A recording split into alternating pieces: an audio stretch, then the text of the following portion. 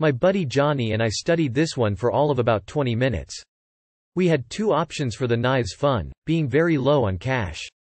It was Dramamine or Nutmeg. Nutmeg was cheaper, so we took that route. Mixed it with chocolate milk at around 8:30 in a gas station parking lot with a girl we knew. She just watched us and laughed as we gagged. We spent most of the night wondering why the hell it wasn't doing anything. I gave up on it around 11 o'clock and went home and watched TV.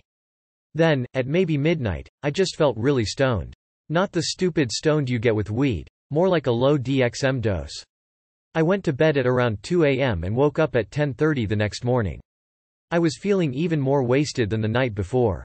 I started to feel really ill at around 11:45 and went to puke, and then spent the rest of the day in bed, my mom convinced I had the flu. But I laid there in bed stoned and then I started tripping. Mostly CEVs, really weird shit. Like floating lights, that went around in circles. It didn't wear off until maybe 8:30 that night, lingering effects until midnight. A good 24-hour buzz. I wouldn't recommend it though, not unless you are very desperate.